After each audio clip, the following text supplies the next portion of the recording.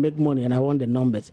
And me, as a label, as a label boss, as a songwriter, if this is the area I think I can make my money, or people can dance to it. Okay. Don't you love the song that I'm writing? So it is purely business when you decide to write sexually explicit songs and suggestive songs, and then you actually turn around and make it look like we have a bad mind. I have no song that is like sexually explicit or like suggestive. That's what I mean. Yeah. You see, it depends on where you stand or how you see that, how you see it. Because I know artists. So you know that you write songs like that. I know artists that if they want to say, let's say the video, what they will say it, if they whatever. But I don't do that. Like I don't do it. There's no song of mine that I wrote that you can tell me Bullet said this in it's your mind. Like, yeah, but my point is, do you always have to write songs that are suggestive like that?